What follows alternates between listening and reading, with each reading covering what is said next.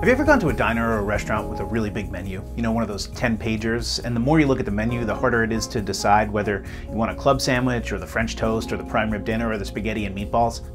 All those basic options solve the problem of hunger, but those options are vastly different from each other, and one may just not be right.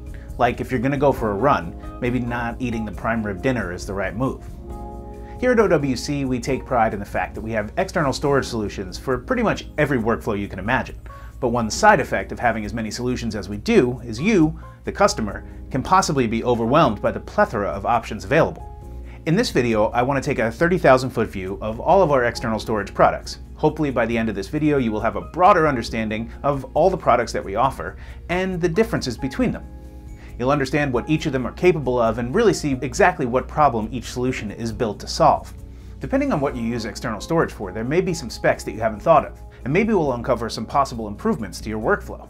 Whether you came here to learn about a specific solution we offer, or just learn more about external storage in general, we're glad to have you here, so let's go. The first thing we're going to consider is form factor, which is the product size.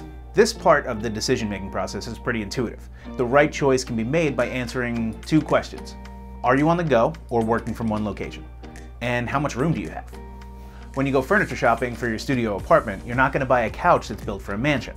It just won't fit. Similarly, if you're constantly on the go, the pocket-sized Envoy Pro Electron is going to make more sense than something like a PC tower-sized Thunder Bay Flex 8. There's also a world where both products are integrated into your workflow, but we can table that combo for another day. If you are in one place most of the time, you're going to be best served with one of our desktop drives. Take a look at the Thunder Bay family of drives, the Thunderblade, or the Mercury Elite Pro Quad, or even the rack-mounted Flex 1 U4. Now if you're on the go, you're going to want to take a look at our portable and bus-powered solutions. The Envoy family of drives has lots of thumb-sized, pocket-sized, and portable bus-powered drives. What is bus-powered, you ask? Great question. Those are the drives that don't require an external power supply. Your computer powers them when you plug them in. At OWC, we have drives that range in size from thumb size to server room, with every option in between. So once you decide on the size that's right for you, we can move on to the next criteria, which is speed. Vroom vroom. An incredibly important but often overlooked feature of external storage is read and write speed. It's easy to look at a drive from the outside and think they all do the same thing. But I assure you, some drives are more like a city bus, as they're capable of handling lots of data, but they aren't the fastest things in the world. And some drives are like Formula One cars, where they have one job, to go fast. Some can do both. At OWC, we got you covered if you need a city bus that can go fast with something like our Thunder Bay Flex 8. To continue this metaphor, let's call this one the bullet train. It goes fast, has huge capacity, and it looks good to boot. Okay, I think the metaphor is completely dead. Back to speed. Measured in megabytes per second, this speed rating can have massive implications on your workflow.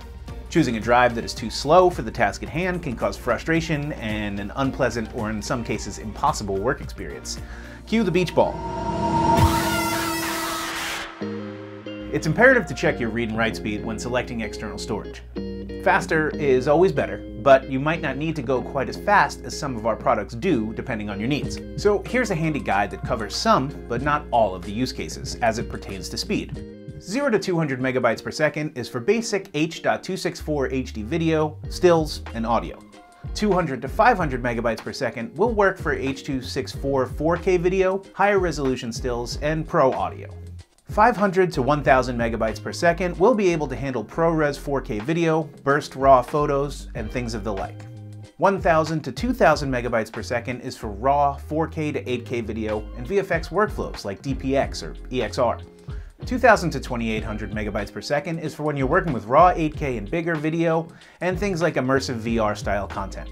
High speed is also for shuttling content, moving big project files, and the like. Depending on your workflow, fast may be good enough, but when it's critical, faster is always better.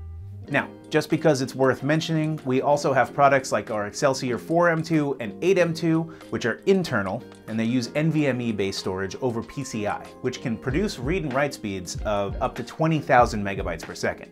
This is basically as fast as data can travel. Now, these solutions are technically internal storage, so we won't go into that in this video, but check out the Express 4M2 if you want external storage as well. Connectivity. A major contributor to speed is the type of connection and the cable you use to connect your external storage solution to your workstation. There are a ton of interfaces by which you can connect external storage to your workstation. For the sake of this video, we are going to focus the conversation on USB and Thunderbolt, which are the most common interfaces you will see on most modern computers.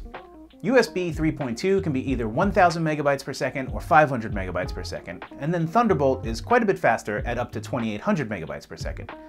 These often look exactly the same in terms of connection, so it's important that you check the specs of your drive and workstation before you make a purchase. If your computer isn't specifically Thunderbolt certified, a Thunderbolt drive simply won't mount. Our Envoy Pro FX solves all those problems. It's the fastest and most compatible bus power drive on the market. It basically works with everything. Now, I bet you heard the term RAID before, and you're wondering, do I need one of those? RAID stands for Redundant Array of Independent Disks. This configuration of multiple drives within a single enclosure will ensure that your data is protected in the event of one drive failing. So, make your own decision. Powered by our software called SoftRAID, it's a nifty way to make sure your data is backed up. Now, depending on what stage of data storage you're at, you may or may not need a RAID, and we'll go more in depth in another video about the benefits of RAID. But I must stress to you the importance of always having some version of a backup. You don't want to lose your data because you only had one copy. Finally, let's talk about price.